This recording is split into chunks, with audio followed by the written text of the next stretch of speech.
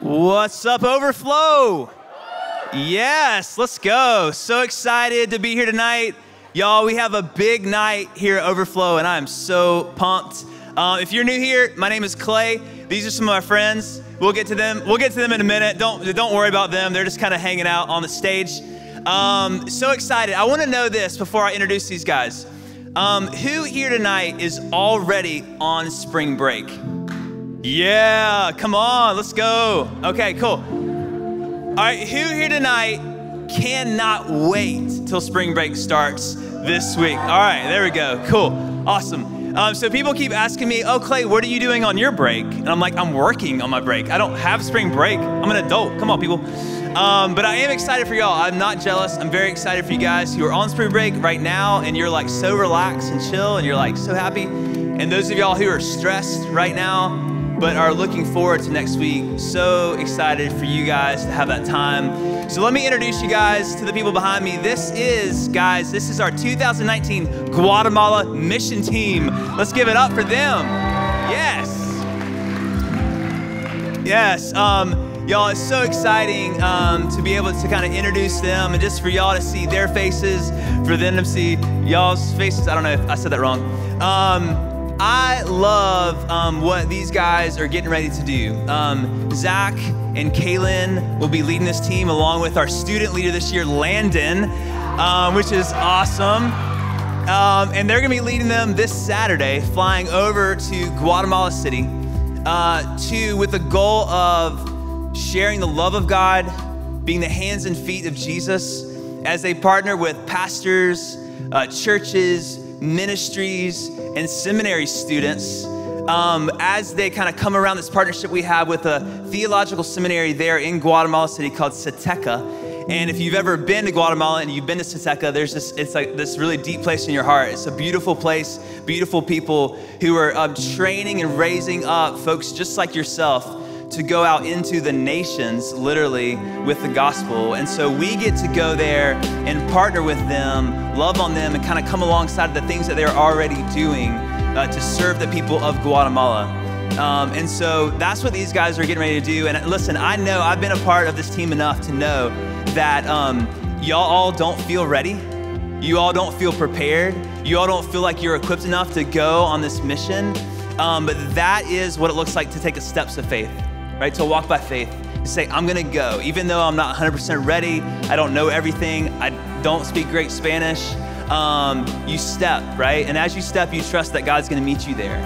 And even you trust that even though you don't feel 100% prepared, God has been preparing you for the season. So I'm so excited for you guys to experience that, step into that. And I think that's true for us too, y'all, for you guys in the room, that we all have an opportunity this week and next week on spring break to take steps of faith, to take bold steps of trust, right? And that might be taking a step of faith to share your faith, your story with someone else. Or maybe it's just to pray for someone who's going through some stuff, or going out of your way to serve someone or meet a need. Or maybe it's you just staying strong in your faith and your convictions, right? As other people are making decisions that go against what you believe to be true. We all have opportunities to take steps of faith together. And that's what we do. So when this team from Overflow goes to Guatemala, we go with them, right? And as you guys go out on the spring break, wherever you go, we're going together because we're a family and we're doing this together. And so I want to take a moment to pray for this team, but I also want to be praying for you guys, that God would empower you to take those big, bold steps of faith. And so I'm going to pray for y'all. So why don't y'all stand up? Let's stand up. Guys, y'all want to kind of gather around. And if you feel comfortable with this, man, y'all can just raise your hand out. If you want to kind of pray with me over these students, let's just pray for them. I'm going to pray for you guys, and then we're going to move on in this night. Father God, we thank you for this night. God, we thank you for this team of staff members and students who are taking a step of faith. God, they don't have it all figured out. They're not they're not paid missionaries. They aren't fluent in Spanish. They don't know everything, and yet, God, they're stepping. And I pray, God, that you would meet them there, and God, that you would honor their faith, and God, that you would do something really cool in this team and through this team this next week in Guatemala as they simply show your love and show the joy of being found in Jesus with people there. And God, I pray for every student here tonight. God, I pray that as they step into, they're on spring break, they're stepping into spring break, God, that you would give them faith to step boldly into things, God. And that as we, as Overflow, do that, Lord, that you would do something really unique in and through us here in Wilmington, throughout the state, and maybe around the world this week. And God, we just ask you to meet us there, strengthen us, empower us by your Holy Spirit. And God, we love you. And we pray all this in the name of Jesus. Amen. Amen. Awesome, guys. Y'all, I'm so excited about this night. I'm so glad you're here. We've got our pastor at our church, Mike Ashcraft, bringing a message about Jesus as Lord. And now we're going to worship together. You guys ready to worship? Yeah. All right, let's sing our hearts out because God is worthy of it. Why don't y'all give high fives and hugs to everyone around you? High fives and hugs. And then we are going to worship together. Let's go, y'all.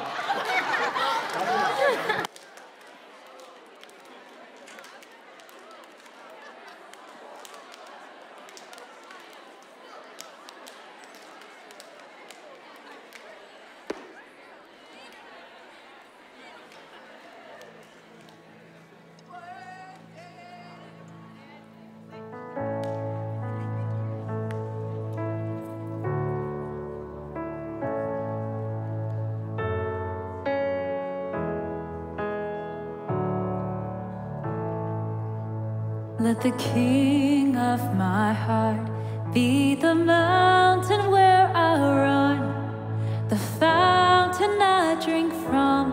Oh, he is my song. Let the King of my heart be the shadow where I hide, the ransom for my life. Oh, he is my song. And you are good. Good, oh, you are good, you're good, oh, you are good, you're good, oh, you are good, you're good, oh, let the King of my heart the anchor in the waves. Oh, he is my song. Let the King of my heart be the fire inside my veins, the echo of my days. Oh, he is my song. Come on. You are good. You're good. And oh, you are good. You're good, and oh, you are good, you're good, and oh, you are good, you're good, and oh. And you're never gonna let me down. No, you're never gonna let me down. Oh, you're never gonna let me down. No, you're never gonna let me down. Oh, you're never gonna let me down. Oh, you're never gonna let me down. Oh, you're never gonna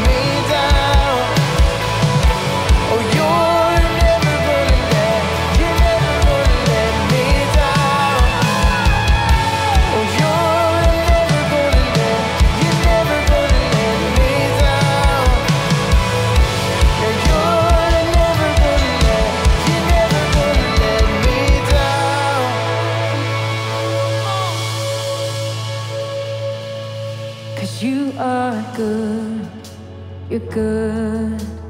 Oh, would you sing this over your life? Sing, you are good.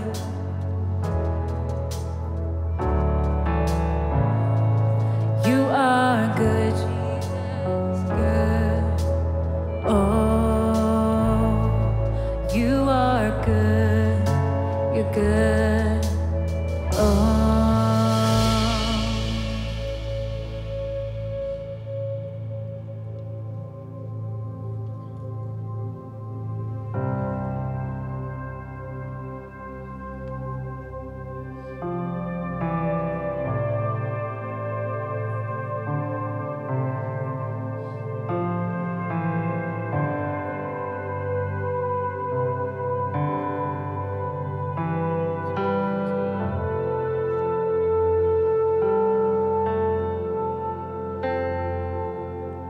There was a moment when the lights went out.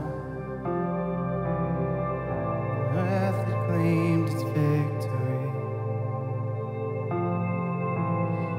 The King of Love had given up his life. The darkest day in history. There on a cross they made for sinners. For every curse his blood atoned. One final breath and it was finished. But not the end we could have known. For the earth began to shake, and the veil was torn. What sacrifice was made as the heavens roared?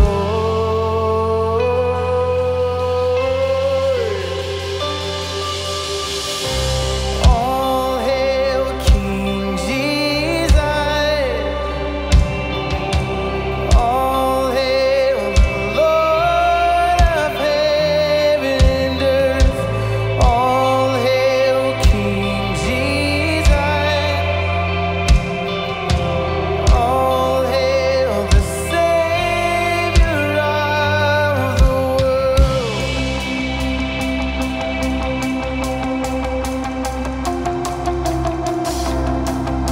Come on, let's celebrate. Let's lean into his presence. There was a moment when the sky lit up, a flash of light breaking through. When all was lost, he crossed eternity. Yeah, the King of Life was on the move. For in a dark, cold tomb, where our Lord was laid, one miraculous breath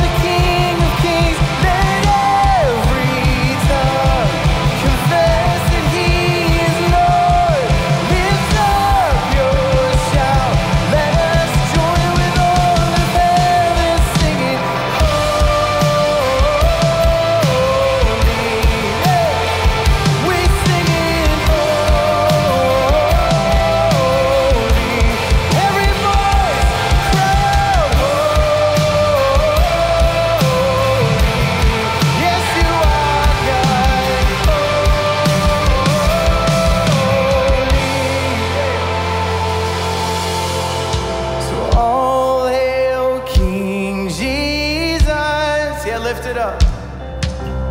All hail.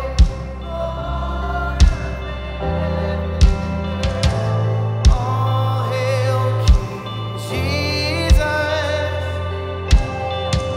And all hail the Savior of the world. Oh, we lift you up, the only name that's worthy is Jesus. Oh, you're the name above all names, Jesus. We bring you glory, God. We lift your name tonight, yeah. Oh, we hail you, King Jesus. Yeah, we hail you, King Jesus.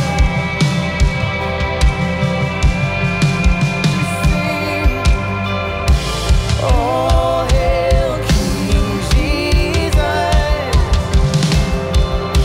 and all hail the Lord of heaven and earth.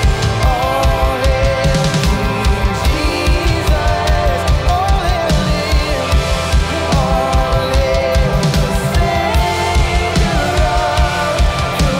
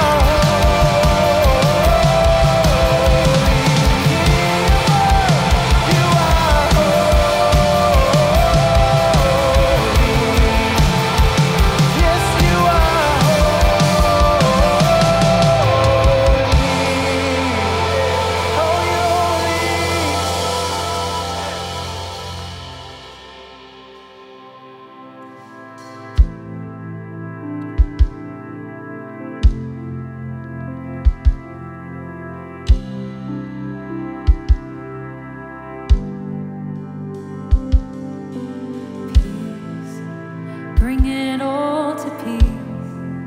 The storm surrounding me, let it break at your name. Still, call the sea to still, the rage in me to still every wave at your name. Jesus, Jesus, come on.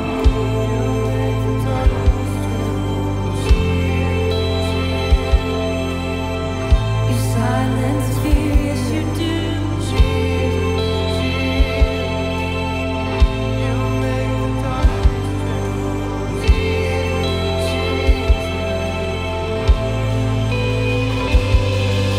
And breathe, call these bones to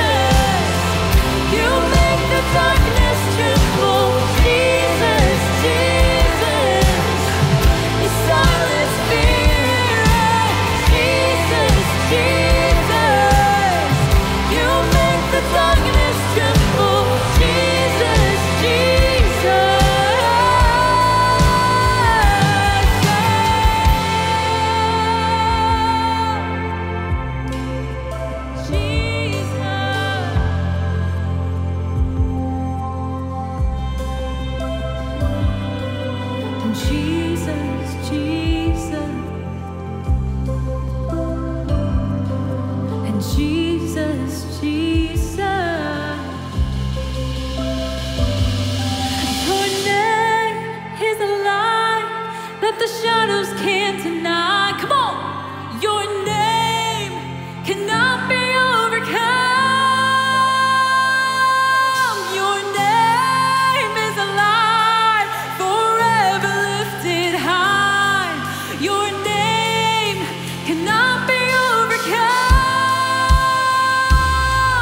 Your name is a light that the shadows can't deny. Your name cannot be overcome. Your name is a light forever lifted high. Your name cannot be overcome. Jesus, Jesus, you make the darkness tremble. Jesus, Jesus, you silence fear. Jesus, Jesus, you make the darkness tremble. Jesus,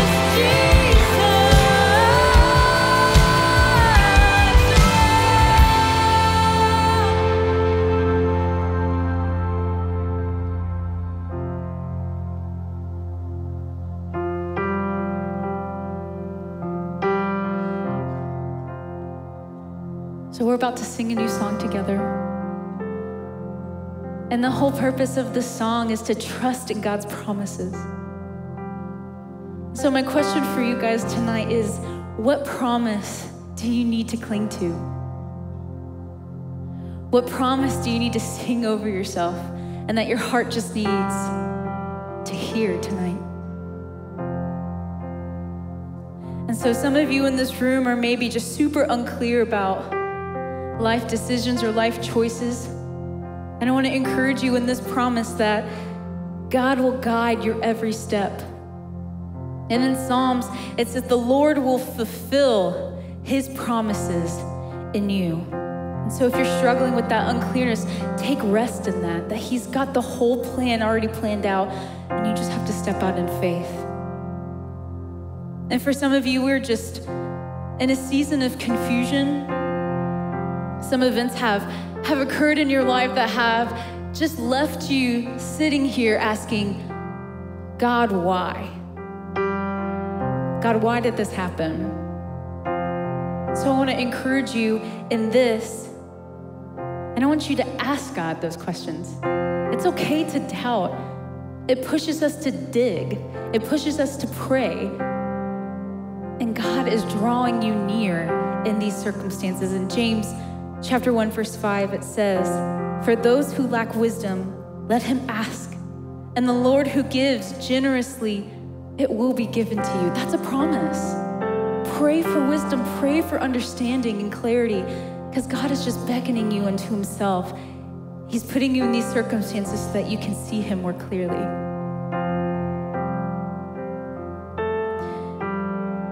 And there's another promise for those who feel unnoticed or who feel insufficient, or maybe those of you who are just completely burnt out. I mean, we're coming near the end of the semester and spring break is just around the corner and you're just kind of done. Some of you have just mentally checked out in January. And there are some of you who just feel really insignificant. And I want to encourage you in this. In 2 Corinthians, it says, God is able to make all grace abound in you, so that having all sufficiency in all things at all times in every good work. God wants to give you energy. He wants to give you that push to continue on because he's got good works ahead of you. And it says in scripture that scriptures are weapon. We are fully equipped with every good work that we could ever need to get through. And so I want to encourage you in that. Pray and take a hold of this promise that he's going to give you everything that you need. You're not done yet. He's not done yet with you. And for those who feel discontent and anxious, God says, for my grace is sufficient for you, For my power is made perfect in weakness. And therefore in Corinthians, Paul says that therefore, for the sake of Christ, I am content with weakness, insults, persecutions, hardships, and calamities. Notice that Paul says the word content. He's content with all these things. I don't understand how he could be content. This man was beaten. This man was put in jail. He didn't even have a home. He didn't have a place to lay his head. And yet he's content with all of these things. Yet we struggle with uncontentment all the time. And I believe that Paul is content because of God's sufficient grace. Notice that promise, God's sufficient grace. Paul was way more worried about his vertical relationship with the Lord than he was with his circumstances. His hope was found in the Lord and in his promises and not in his circumstances. That was where he was concerned with. You guys, some of us are believing a lie today that once you finish school or once you become a real adult or once you do this or that some of your anxieties are gonna leave you. That is not true. Your anxieties leave in the presence of Jesus only, not in circumstances, in the hope that we have in Christ. And some of you need to hear that today. Some of you need to grab a hold of that promise that his grace is sufficient for you today. Our hope is in Christ. And let me just make this clear too for you guys. When it comes to anxiety and when it comes to our God who raised Lazarus from the dead, our God who was with the 3 men in the fire and they never got burnt, our God who made the sun stand still, this God can get rid of your anxiety in your heart. I believe in a big God theology. So pray for that overflow. Take this next song and pray that over you and believe and step out in faith that when we focus like Paul in our hope and this all-sufficient grace, that those things flee from our hearts, amen? Those things flee from us. And so with this next song, let's dive into that. What is that promise you need to cling on?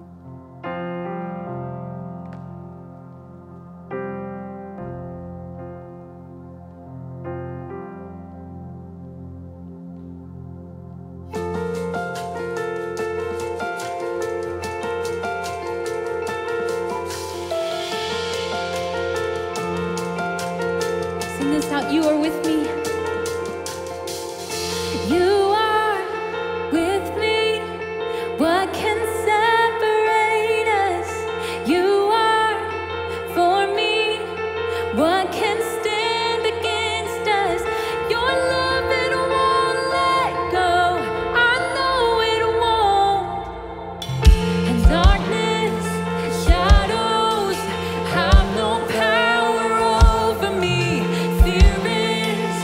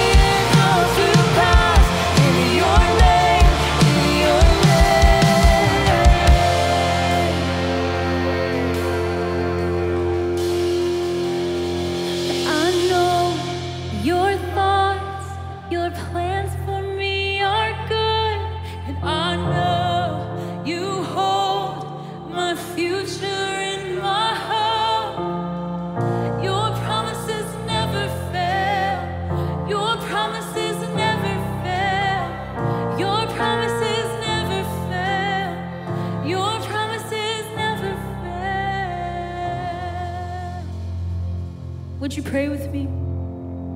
Jesus, we're so thankful. We're so thankful that you are faithful and that every promise that you make will come to pass. That is a promise that you will guide us and you will carry us through this life. In Isaiah, it says that you knew us and you carried us even before we were born. You'll carry us into this life and you will carry us even out of this life. That you have everything under your control. Then you hold us in your hands. You uplift us with your right hand. And that you are for your people, and that you take care of your people. God, we're so thankful for that. We're gonna rest in that promise, Lord. And in Jesus' name I pray, amen. Thank you guys for singing. You can have a seat.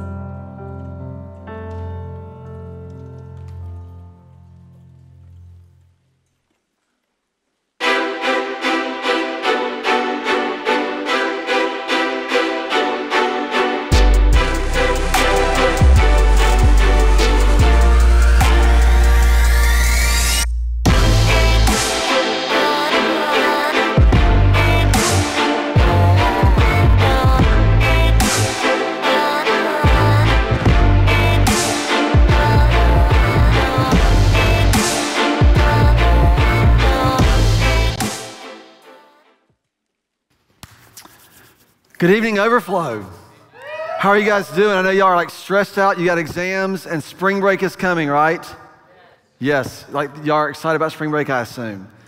Okay, so here's what I so one is I'm very thankful to be here. My name is Mike, and I have the privilege of serving as the pastor here at Port City Church and working with all the awesome Overflow staff, and appreciate them so much. And tonight, I get to sort of kick off your spring break. And what I want to talk to you about, fittingly enough, is what does it look like to make Jesus our Lord? Like we just sang a lot of songs about claiming his promises and all this. And one of the things for me, I'm a little bit older than you guys, but I have been obsessed with like process for much of my adult life. How do things get to be the way that they are?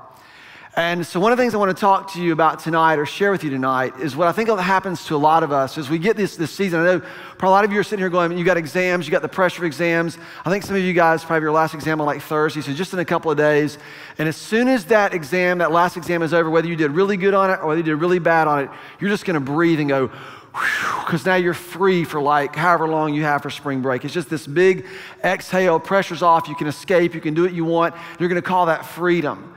And what I found is what a lot of people do is this is how they live their lives. We start this pattern somewhere in high school, maybe before that. And then as we get to be adults, we just sort of get really good at we crunch things. We live under all this pressure. And then as soon as that pressure is relieved, we escape into some illusion of freedom for a little while until the pressure mounts again. It goes from semester to semester to semester to semester. And then when you get to be an adult, it goes from decision or season or decision or season. And you have these little spots in between. And eventually you just get so long between seasons, it just sort of crushes your soul. And I wonder why a lot of people well-meaning people who long to do God's will, people who long to follow Christ, don't ever experience the freedom that I believe that God has for us. And what I want to kind of address is the process that starts in every single one of us, and it happens all the time. And we're going to talk about or sing about this, and it's in the lines in one of the songs we've been singing, is this idea of how we negotiate with God. And I don't know how many of you guys negotiate with God or have negotiated with God or are negotiating with God. Some of you are doing it right now, right? You've got a list of things that you think that God is probably telling you to do or telling you not to do, and you're sort of in negotiations with him about why it's okay for you to do this. Well, you don't understand, my boyfriend's really sweet, or you don't understand this is going on, or you don't understand this. And you're talking to God about all these things, trying to convince him that what you're doing is actually okay. Or maybe you're trying to convince him that you don't want to do certain things and this is why he shouldn't ask you to do this, or whatever version in between. I've negotiated with God. It's interesting, we usually negotiate with God according to or from the place of fear, and where you can always tell is you negotiate with God for the things that you hold onto or you want to hold onto. I saw that I made a list because my college experience was quite interesting. I've shared that before. I'm in this group, and whenever you get to go talk to high school students or whatever, you usually share this because my experience was a little different than a lot of college students, a lot of high school students. I grew up sort of a good kid, And so I didn't do a lot of things, the big things that kind of sort of wasn't involved in. I didn't smoke, didn't drink, all things that people kind of did. So you were kind of a good kid, a church kid at that point in time. When I got to college, I wanted to do all the things I wasn't allowed to do. I wanted to do all the things I wasn't allowed to do. I wanted to go chase girls. I wanted to go drink, and party. I wanted to do all those things. That's what I wanted to do. I was really tired of being the good Christian kid. I wanted to be somebody different. I wanted to try some different things and sort of see if that was the approach. And so what I really did is I started bargaining with God. I started sort of saying, God, you don't understand. I've done all this, and all these different things began to unfold. And one night, I was having sort of a negotiation session with God in my dorm room, a whining session, if you will. Because what happened was, all of my friends were out partying and doing all the things they wanted to do. And here I was sitting in my dorm room by myself, many Friday nights. My girlfriend at the time, her name was Julie. She's my wife now. We had rules. We were dated all through college. We dated from high school all the way through college. And she would come up to the dorm, and my roommates would go, hey, I know your girlfriend's coming. We'll all leave. I'm like, no, don't leave, because we had a rule. If they left, we would not be in the dorm room by ourselves. And so oftentimes we sit on the picnic table in the freezing cold rain, talking and eating to try and do the right thing. And what happened was, for me, I felt like all these things, I was trying to do the right thing, and things never worked out for me. And I saw all my friends who were doing all the things that they wanted to do, just getting away with it. I don't know if you've ever seen that before. You feel like that before. You feel like you're sitting there trying to do the right thing, and everybody else is sort of getting away with all the things that you wish you could do. And so I began to negotiate with God, and I'm saying, God, you don't understand. I've been good. I remember reading Psalm 73 one night in my dorm room. Psalm 73 is a beautiful verse. It goes on, it talks about how the wicked get away with everything, and that all these people are doing all this stuff. And I'm going, yeah, see, God, all my friends, they're like out drinking every night. They're still getting A's. I'm struggling for C's, and they're doing this, and it's all working out for them. And here one of my friends is like a total, wasteoid, and his parents are paying for all this stuff. He drives a nice car, I drive this cruddy car. I'm just whining to God. See, God, all the wicked get away with everything. And then this next verse, Psalm 73:5, I believe, it says, surely in vain I have kept my heart pure. Surely, God, it's for no use that I've done all these things. It's no use. And then he just keeps whining and keeps whining and keeps whining and keeps whining and keeps whining till you get to the very end, and it says this. It says, but whom have I in heaven but you? Who else do I desire but you? But surely the nearness of God is my good. Or actually it says, but as for me, the nearness of God is my good. And at some point I had to come to believe and decide that all the things I was missing out on, all the things I was giving up on, all the things I felt like weren't going my way, at some point I had to come and resolve, surely the nearness of God is my good. Surely the fact that God is near to me is enough and sufficient for me. And so I sort of told God on that night, I said, okay, God, here's kind of my deal. Here's my negotiation with you. Instead of going out and doing what most people do, which is they get into college and they go, I'm gonna sow my wild oats and do all this stuff, and then when I regret all that, I'll come back to God at 30 or 35 or 40 or 45, whenever I sort of need you again. Or what I decided to do is, okay, God, I'm gonna try to do what you asked me to do right here in college. I'm gonna try to obey you. I'm gonna try to listen to you. I'm gonna try to trust that your nearness is my good. I'm gonna try to trust you that this is sufficient for me. And if that hasn't worked, say in 25 years, then I'm gonna go crazy and sow my wild oats. So I'm about 26 years into that. And it still seems that God has been honoring. He's so faithful, he's so good. I'm so thankful for how he listened to me and didn't just destroy me for all the whining. And what I wanna talk to you about is, how do you negotiate? Because here's the things that I negotiated with God with. When I was in college, in high school, people say, Mike, do you wanna sell out for Jesus? Do you wanna give your whole life to Christ? I say yes, and then in the back of my mind, I'm thinking, oh my gosh, if I really do what God wants me to do, he's gonna send me to Africa. And I don't wanna go to Africa. So it would always be this sort of sense that God was gonna make me go to Africa. I didn't wanna do that. And I've negotiated with God over money. I've negotiated with God over sex. I've negotiated with God over marriage. I've negotiated with God over girls. I've negotiated with God over my position, education, you name it, I've negotiated with God over. And these are all, what I realize is these are all things, when I start negotiating with God, these are the things that I want to hold on to. And fear is what always drives us to negotiate with God. It's the fear that we'll miss out on something. That I'll get to send to Africa and all my friends will get to enjoy their whole lives over here in the nice, cushy, comfy United States of America while I'm over there, can't drink the water. Or maybe that I'm afraid that I'll miss out on some career opportunity or some money or some kind of fun or something. Maybe I'll miss out. Maybe you'll miss out on partying at spring break like all your other friends are doing. Maybe you'll miss out on some things, and that's what you're negotiating with God over. Or maybe you're afraid that you won't reach your potential. Maybe you're afraid that somehow you're negotiating with God right now because you're afraid that you're not doing everything that you're supposed to be doing. And he ought to be faster, and he ought to be doing more, and you ought to be further ahead than you are. And that's only going to get more and more pressure as you get older. Maybe you're afraid of that. Maybe you're afraid of the disruption. Maybe your life is exactly like you want it. You got the right girl, the right guy, you got the right job lined up, you got all those things, and you're afraid if you do something, if you say, God, I really want you to take my whole life, he's going to disrupt those plans, that you're going to lose control. Ultimately, what we are afraid of is we are afraid to trust. And we end up in our lives driven by fear. You know what the fruit of fear is, right? It's anxiety. Do you know why our culture is plagued by anxiety? It's because we are plagued by fear. And so what I want to do tonight is I want to show you kind of how my brain works, which will be entertaining at the least, and hopefully it will be helpful to you to process what it is that you might be willing or might be in the middle of a negotiation with and see what might lead you to freedom. I want to talk to you and submit to you tonight that what I believe that the path of freedom, when Jesus said, I am the way that if you shall know the truth and the truth shall set you free, what he was talking about, it was not just the information he's going to give you, make you better prepared to live your life in your own strength and thereby become free. He was saying to us that I believe that it is under his authority, under his rule, for his glory, is the way that your heart will finally be free. And you're going to pull and struggle and do all kinds of things until those moments, those glimpses begin to happen. There are three sort of primary components I want to look at tonight where we end up and why we are driven by fear. The first one, well, let me do this. We're going to put up Matthew 6. We've been doing this as a church the last few weeks, looking at this passage in Matthew chapter 16. And this is where Jesus does the famous, upon this rock I'll build my church. He asked Simon Peter, or he asked his disciples, who do you say that I am? And they say, some say you're John the Baptist and Elijah, but some say you're one of the prophets. And Jesus says, but who do you say that I am? And then Simon Peter says, you're the Christ, the Son of the living God. And this is Jesus' response to him. If we'll put that up on the screen, maybe. There we go. And Jesus replied to Simon's confession, blessed are you, Simon, son of Jonah, for this was not revealed to you by flesh and blood. It was not revealed by your own thinking, but it was by my Father who is in heaven. And I tell you that you are Peter, and on this rock, and the word that he uses for Peter is the word Petros, and the word he uses for rock in the next sentence is Petra.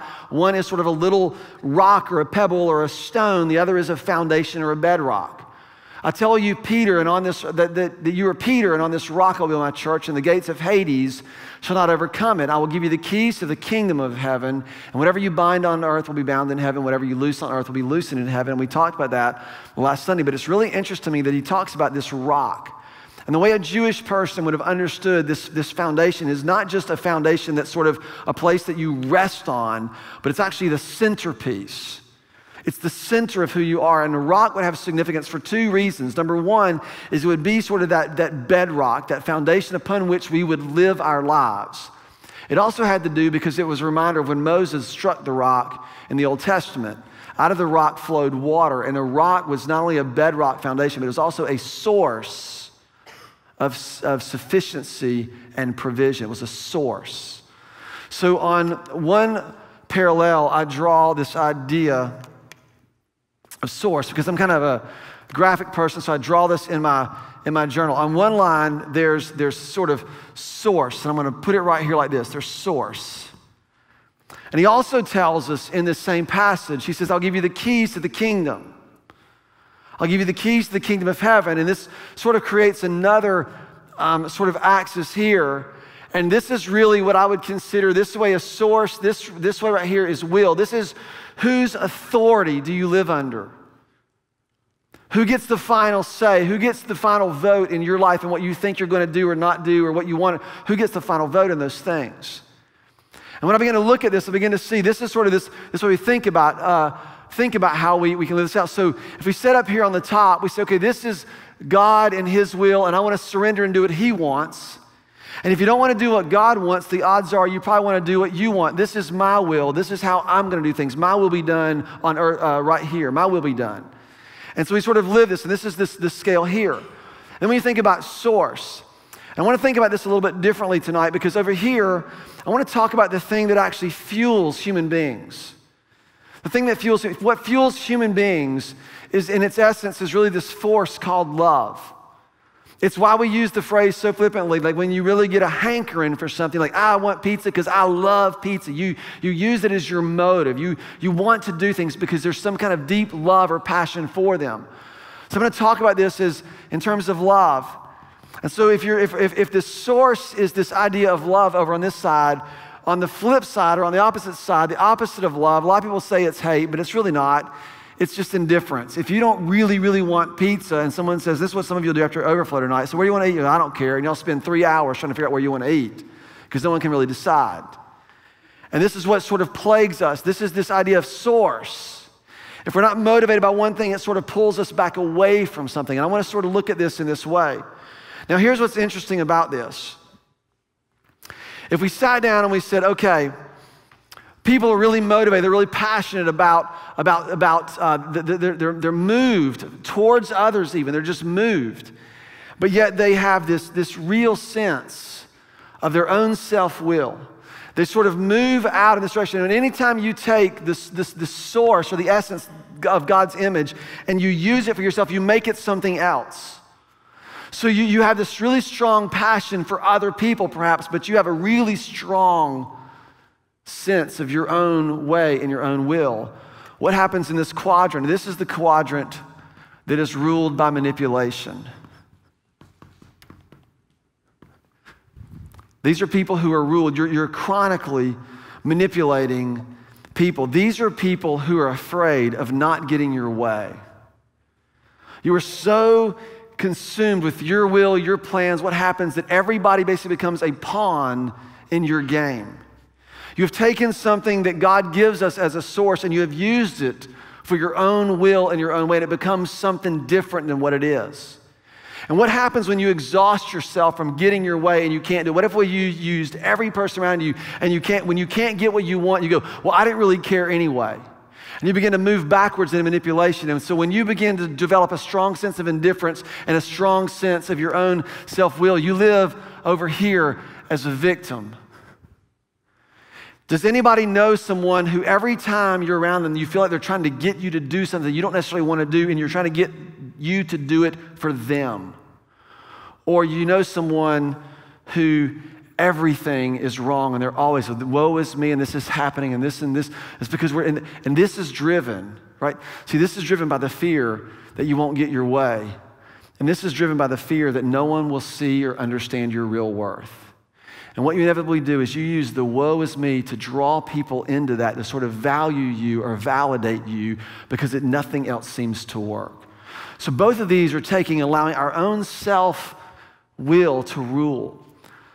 So then you move to this side and you say, okay, this idea of ourself, and then maybe say we really do want God's will. If we take God's will and remove the source over here, you get a sense, and I want to put this word up here, a sense of self-righteousness. And I know nobody knows anybody like this, but these are people who are right in all the wrong ways. These are people who are just afraid to be wrong, so they sort of create this way. And you use God, you use His image. If you try to use God's image apart from His source, you will end up in a very dangerous place, hurting a lot of people. This is the fear of sort of not being right. And so we live our lives like this, and there's a lot of folks we've taught towards this. A lot of churches have done this.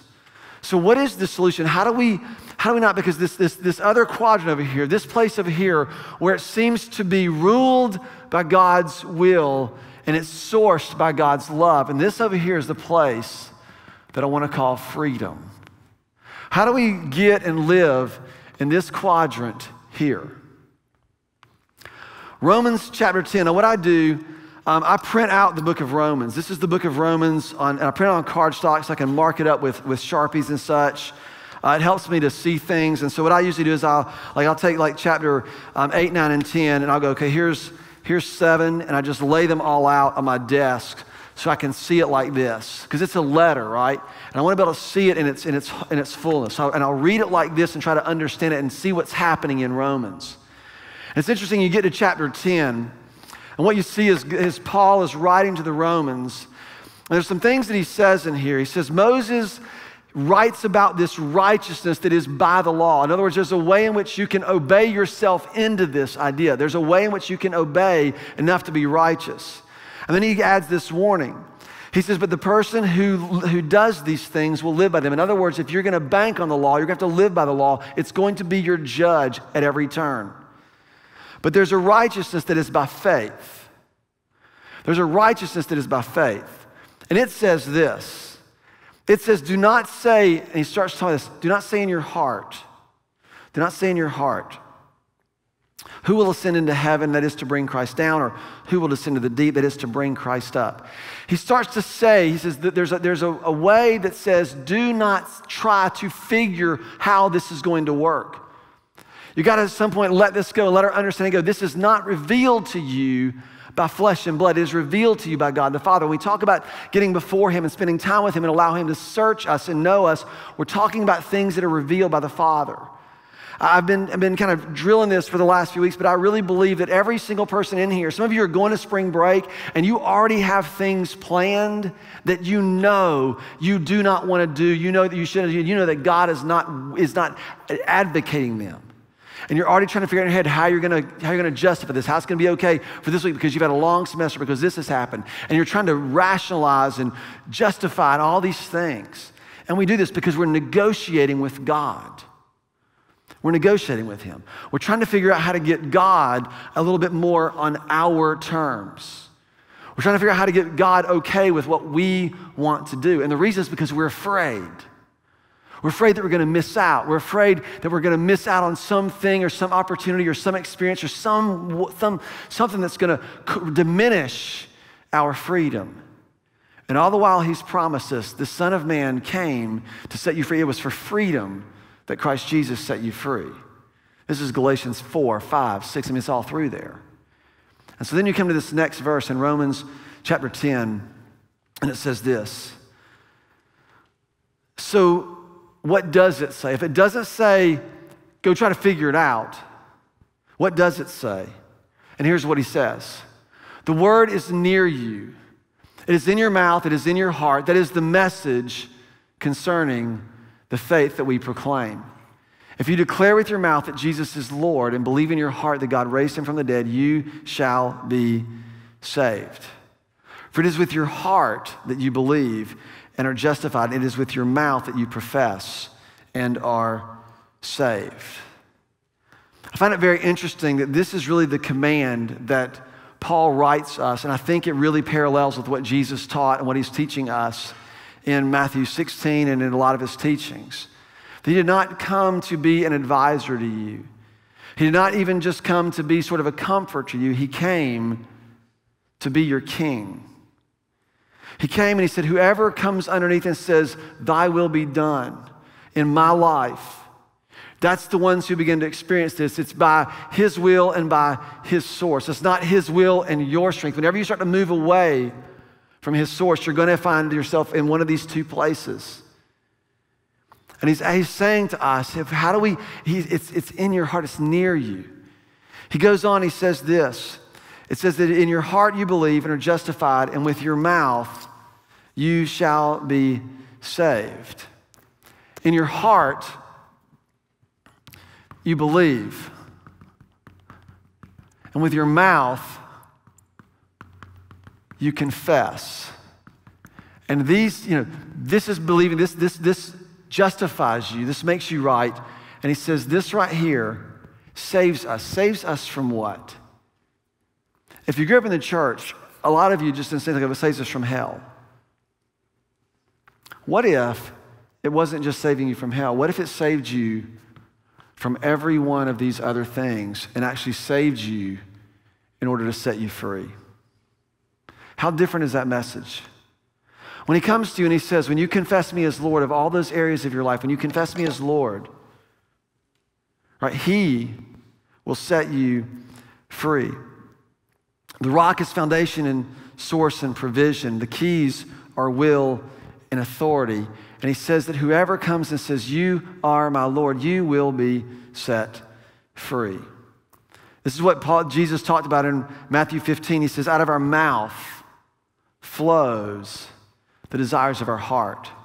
The reason he tells us to confess with our mouth is not just sort of a rote, your Lord, your Lord, your Lord. It's a call for us to believe in our heart.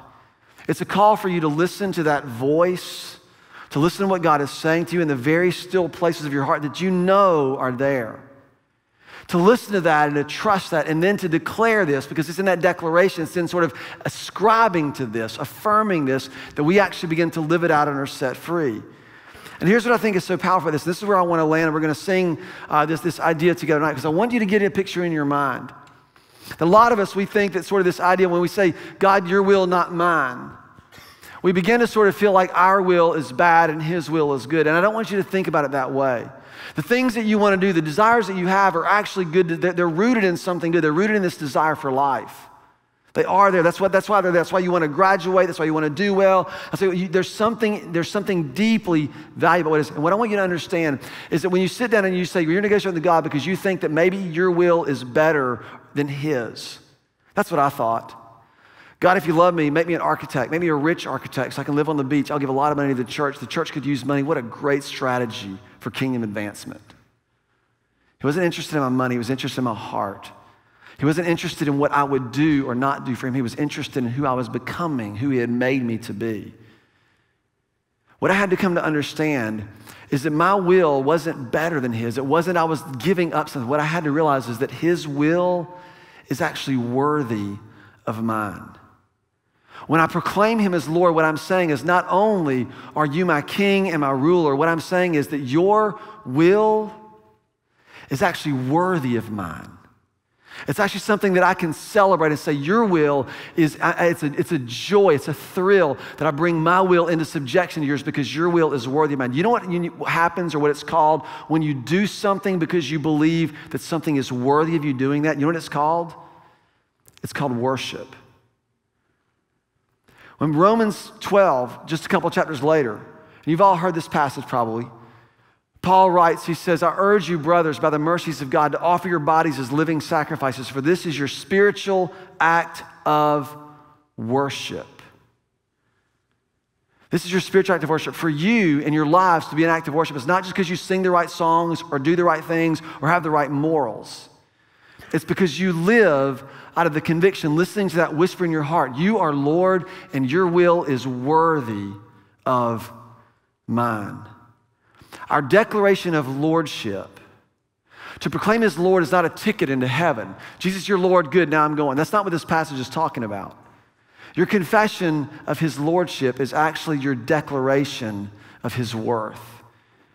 And I want for you tonight as we wrestle with this and maybe as we sing this song, I want for you to stop and think, what are you negotiating with God over?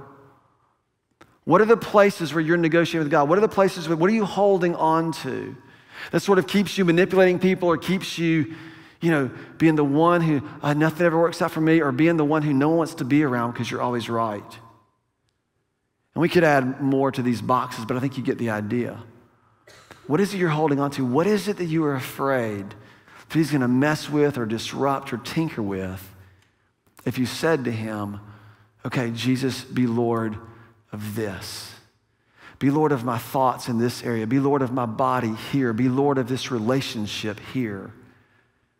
Be Lord of the way I treat this person or the way I enter into this, or be Lord in this place where I feel so much fear and anxiety, or be Lord of spring break, or be Lord of whatever it is. What is it that you are holding on to? What is it you are negotiating with God over? He says, the word is near you. It is in your heart. It is in your mouth. Are you willing to listen to that? To trust that? Because what I'm telling you is that confession, the reality is that his will isn't just something he wants you to comply with to torture you or to test you. His will is something that he wants you to come to understand is actually worthy of your life because that's what he's made you for.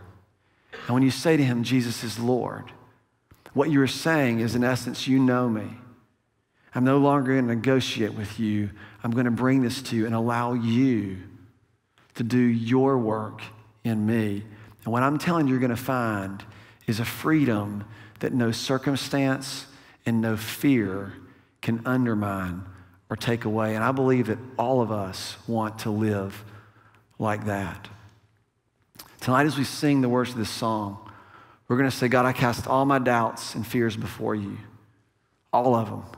My fear that I might have the right job, my fear I may never get married, my fear I may never have the right boyfriend or girlfriend, my fear of this, my fear of, I'm gonna place all these doubts that you have, I'm gonna place them all before you. I'm not gonna negotiate with you anymore. You are Lord. And when you declare him as Lord, you are declaring him as worthy of your will, and therein your obedience becomes worship. Let's pray together. Father, I thank you for the students that are gathered here as they prepare themselves to head, to get through finals, as they prepare for a little break from school. God, I ask that you would, Father, tonight meet us. We have places in our lives that we hold on to desperately because we're afraid. We're afraid maybe you'll send us to Africa. We're afraid maybe you'll cause a relationship to have to end. We're afraid because we'll have to stop this behavior or that behavior. We have all kinds of reasons we're afraid. But Father, my prayer is that we would come to see you as our Lord, not as someone who wants to take from us, but as someone who has given to us. And that, Father, we will begin to experience your freedom as we stop negotiating and we start confessing that you are simply more than what we have thought. So, Father, use this moment to help us be attentive to the word that is near us, it is in our hearts. And God, may we listen to that voice in these next few moments. And I'll lift this name of your Son, Jesus.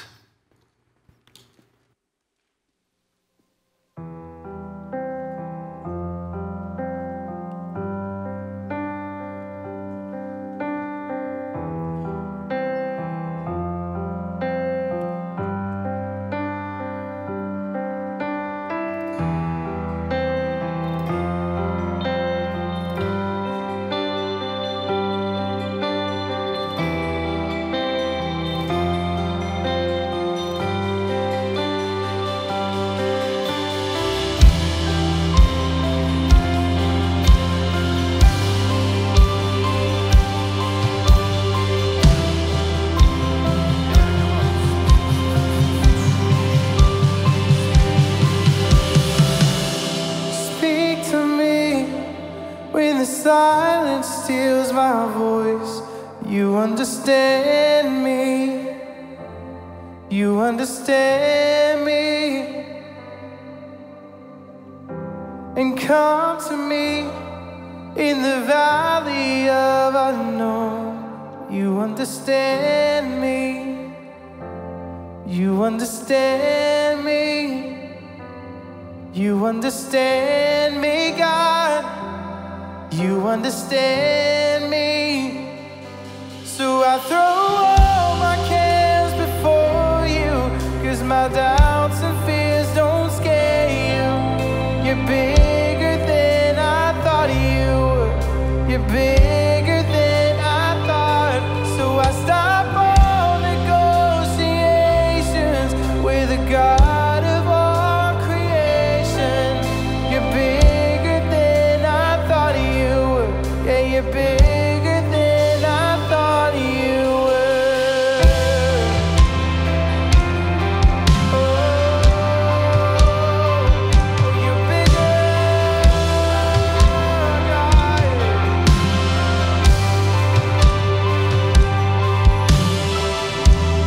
I believe would help my unbelief. You understand me. Yeah, you understand me. And help me reach the faith that's underneath. You understand me. You understand me. Yeah, you understand me, God. You understand me. So I throw all my cares before you, and my doubts and fears don't scare you. You're bigger than I thought you were. Yeah, you're bigger than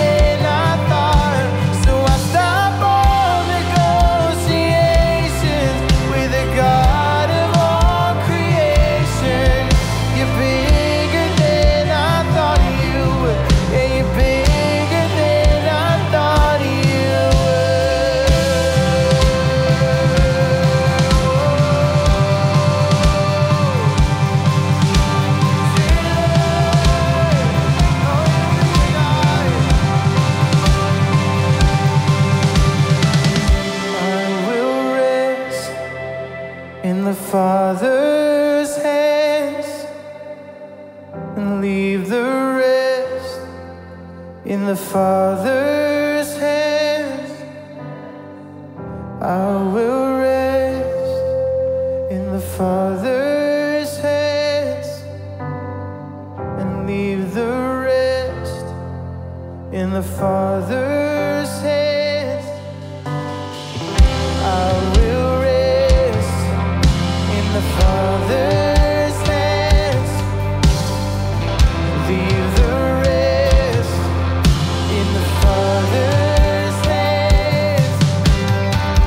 I will rest in the Father's hands, leave the rest in the Father's hands. So I throw all my cares before you, and my doubts and fears don't scare you, 'cause you're bigger than I thought you were, and you're bigger than I thought. So I stop all negotiations with the God of all creation. You're bigger than I thought you were, and you're bigger than I thought. Oh, you're bigger than I thought you were, and you're bigger than I thought you were.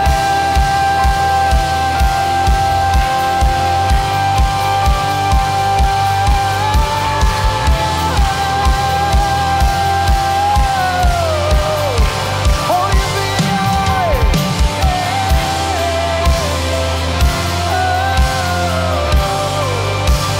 We rest in your promise tonight. Oh, Lord. I will rest.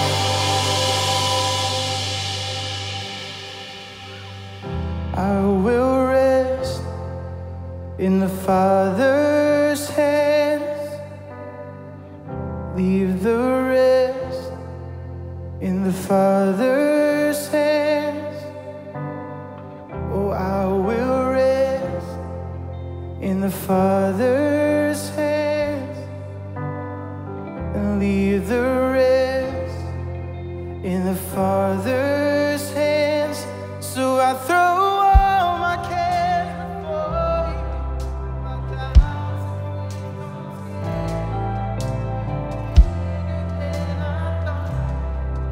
you're bigger than I thought. So I stop all negotiations with the God of all creation.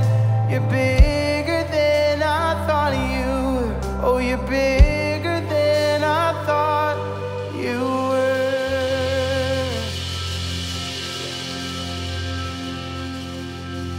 Yes, our prayer as you leave this place is that you would cast everything at the feet of Jesus, because he's big enough to handle it. That you would remember what you heard tonight, what Mike brought, and that you would accept the challenge to stop negotiating with your Father and to trust that he knows best, and that you can rest in his promises. We're so grateful that you guys are here with us tonight. Remember, next week is spring break, so there's no overflow, and there'll be people down front if you'd like to pray or talk about anything. We love y'all, and we'll see y'all in 2 weeks.